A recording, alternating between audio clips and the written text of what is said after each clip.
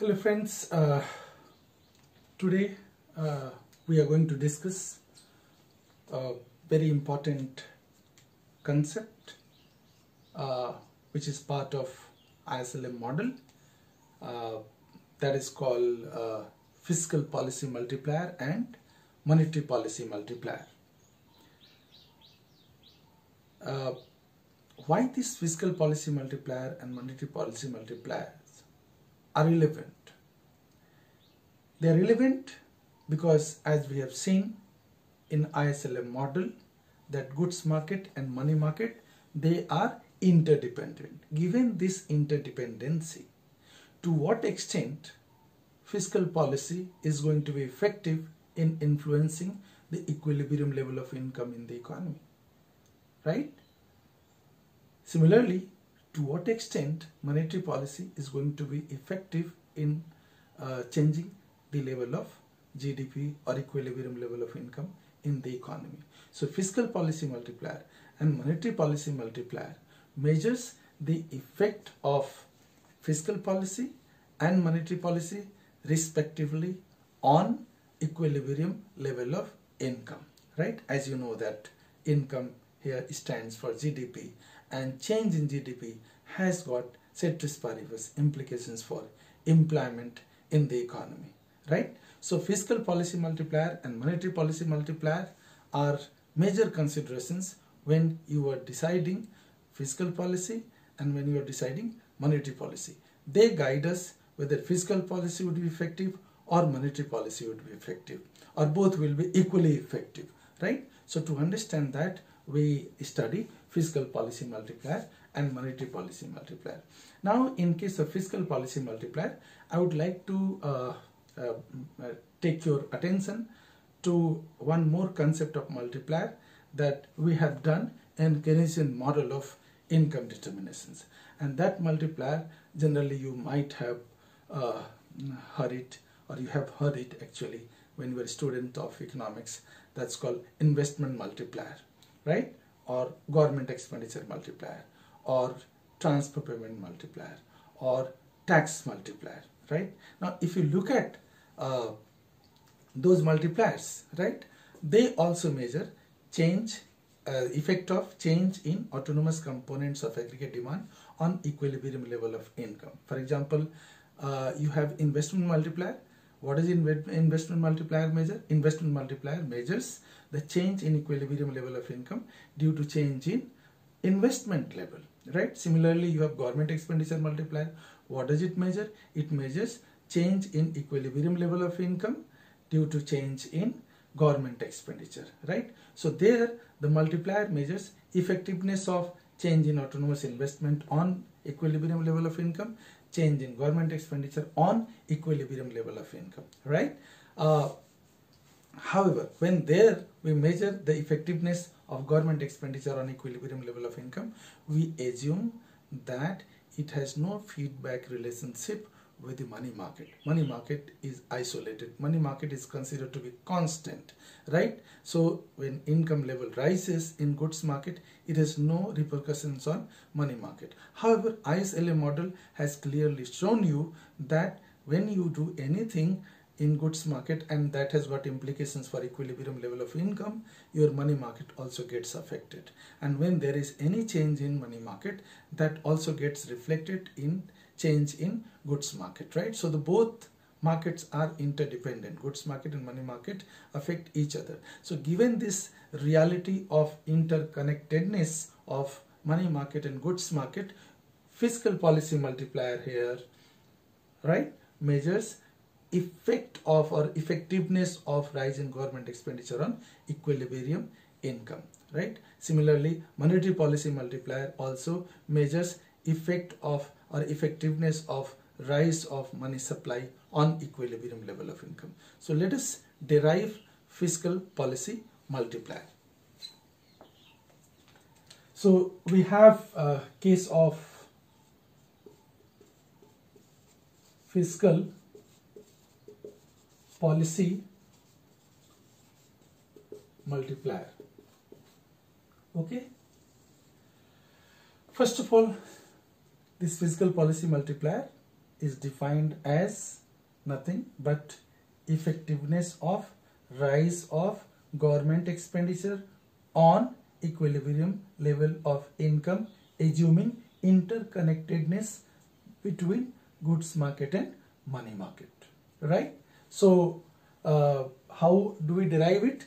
We derive primarily on the basis of what is the prevalent equilibrium level of income, right, assuming interdependence of goods market and money market.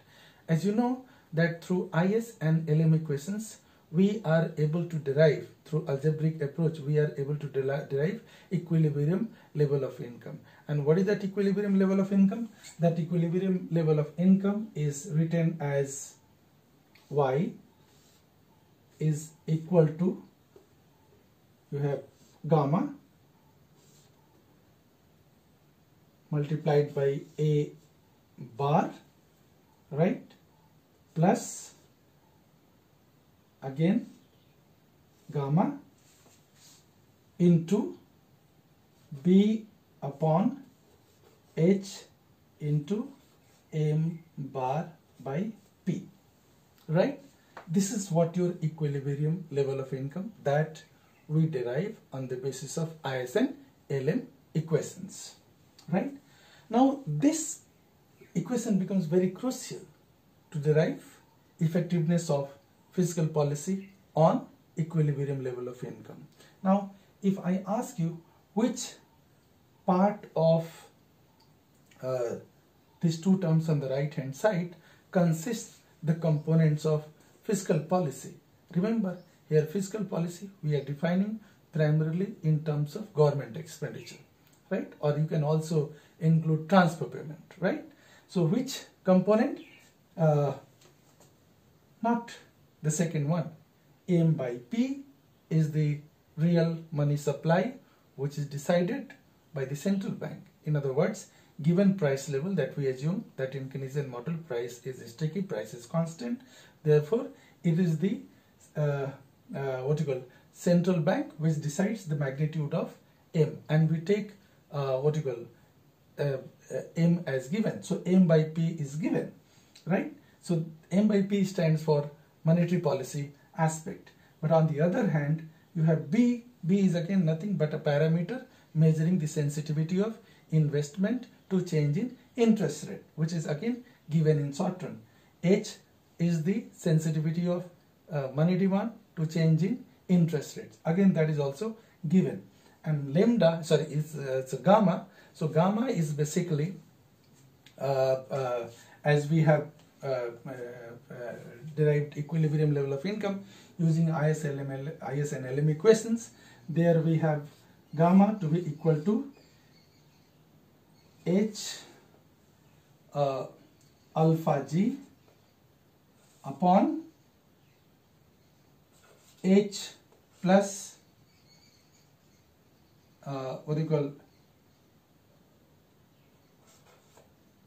B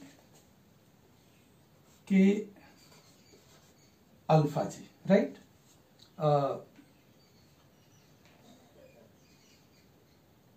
Okay. This is what your H alpha G upon H plus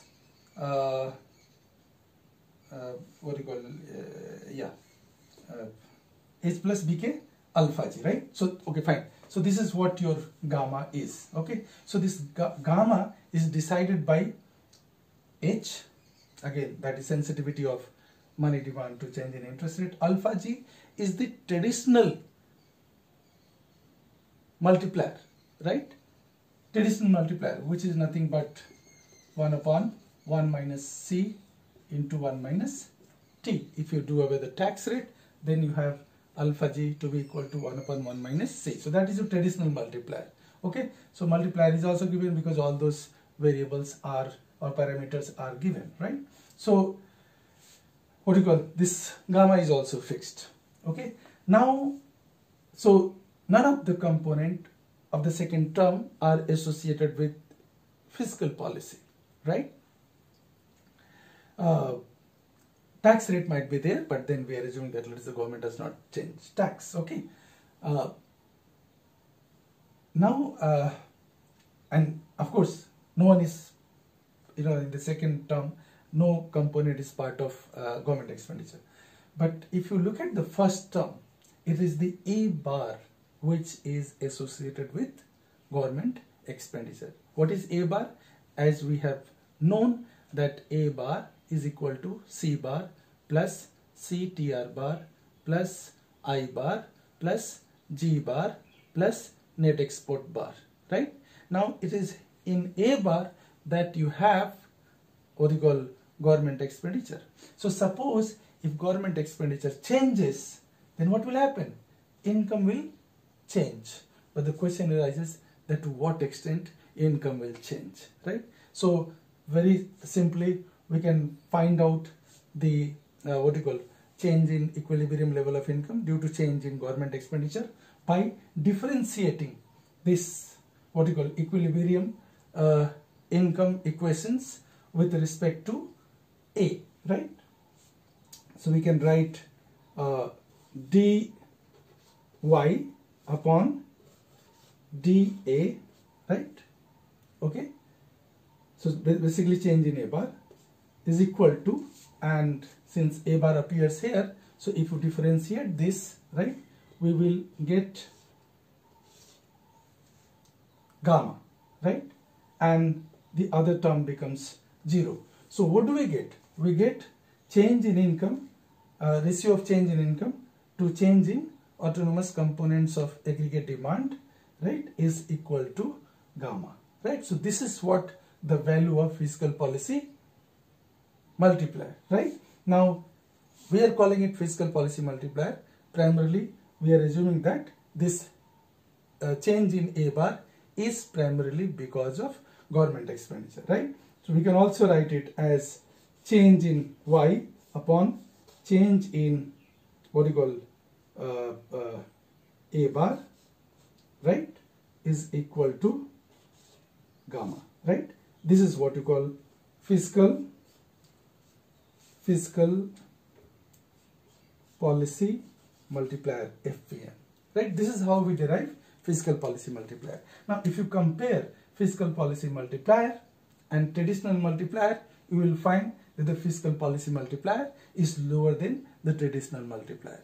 The reason for this, the economic logic for this, I mean, if you calculate, actually you will find that value of gamma is less than value of alpha g, right? If the parameters values are given, you can calculate and find out. But what is the economic logic for this? The economic logic for this is, in this case, when you have traditional multiplier, traditional government expenditure multiplier, there we are assuming that goods market and money market, they are isolated, right? So when government expenditure rises, right, equilibrium income rises, right? And it rises by the extent of rising, by the extent of value of multiplier, okay? And there is no effect of rise in equilibrium level of income on money market, right? And therefore money market also does not affect any component of aggregate demand in the economy. However, here it's different. How is it different? Suppose if government expenditure rises, right, and therefore A bar rises, right, what happens? Through multiplier, equilibrium income rises. But the moment equilibrium income rises, right, in money market you will observe rise in money demand. And when money demand rises, given money supply, rate of interest rises. The moment rate of interest rises, what happens? Investment, because we are assuming investment to be a function of interest rate. So investment falls. And when investment falls, that again through multiplier will reduce the level of equilibrium income. So what do you have? That here rise in G raises government expenditure, right? Rise in G raises equilibrium level of income, but then rise in equilibrium income also falls due to fall in investment, right? And that fall in investment is taking place because of rising interest rate in money market, right? So here some portions of rise in government expenditure is offset by fall in investment, private investment, and therefore rise in equilibrium income is less than what it could have happened when goods and money market were not interlinked. And that is why the value of gamma is always less than the value of alpha j. So this is what your fiscal policy multiplier is. Okay. Now then comes monetary policy multiplier. Okay. So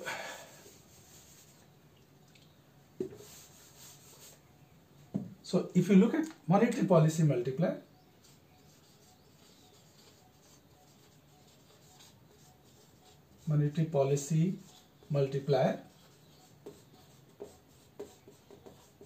right? What is monetary policy multiplier? I have defined previously. Monetary policy multiplier measures the effectiveness of rise in money supply on equilibrium level of income, or effectiveness of fall in money supply on equilibrium level of income, or effectiveness of change in money supply on equilibrium level of income, right? That is what your monetary policy measures, and this is what going to decide to what extent our monetary policy would be effective in changing the level of income, right? So if you look at monetary policy multiplier, how do we derive? We derive by differentiating, because we are assuming that there is change in m by p. I mean, of course, p remains constant, but the numerator changes. So therefore, m by p, that is real balance supply, changes, right? So how do we find out? We can find out by differentiating the same equilibrium level of income equations that we have derived on the basis of IS and LM equations, right? Differentiating that with respect to m by p, right? So what do we get? We get dy upon dm by p.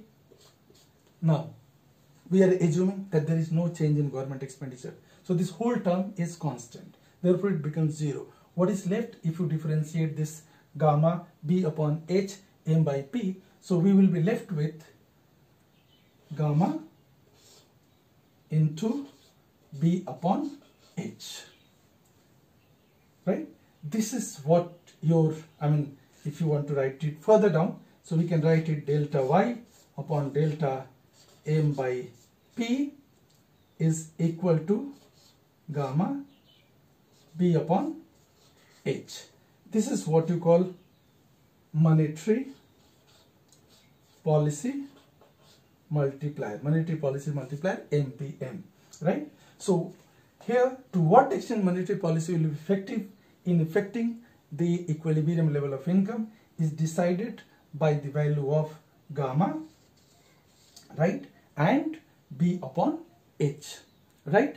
So for example, let us say if our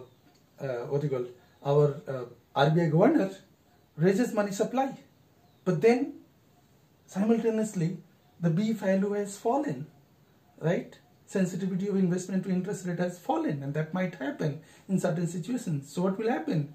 That it raises money supply, but then because of fall in B, that money supply may not raise the level of income to the extent that RBI governor thought of, right? So so here you have got two types of multipliers discussing to what extent a finance minister would be effective in raising the equilibrium level of income, and that is measured by fiscal policy multiplier, and monetary policy multiplier measures that to what extent our governor of the central bank would be effective in changing the equilibrium level of income. So they may intend to be effective, but then macroeconomic conditions which are determining value of gamma and value of b, gamma into b upon h, are also responsible factors in making fiscal policy and monetary policy